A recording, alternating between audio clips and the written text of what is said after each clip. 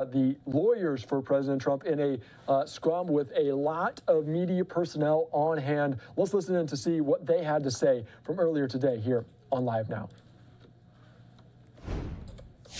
Why is he trying to move this to a place So, like Staten Island? once again, we're three lawyers here to litigate and fight this case. We're not PR consultants. We're not social media consultants.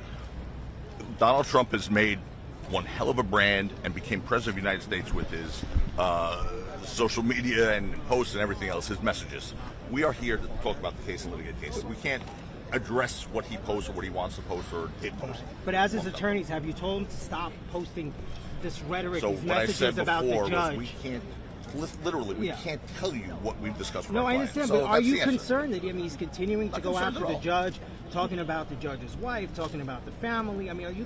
I don't think the judge was concerned about it. Yeah, but any other defendant, wouldn't you be like? Any other defendant wouldn't be here today. He's not going after the judge. He is not going after the judge. He commented that he thought that there were some issues that may cause a conflict. That's not going after the judge. He is not threatening the judge. He is not going after the judge. Right, he's going after the DA. He has said that the DA, he is angry because the DA has brought a case that is unjustified. And so I'm not going to comment on it. You may disagree with the way he spoke. Can you talk but about the here's process? Was he fingerprinted? Was there a I'm not gonna talk mugshot? about Was it. there a In fact, mugshot? I think that, thank you. What very about much. Where did he get the fingerprints? fake mugshot that's on his t-shirt? Thank you.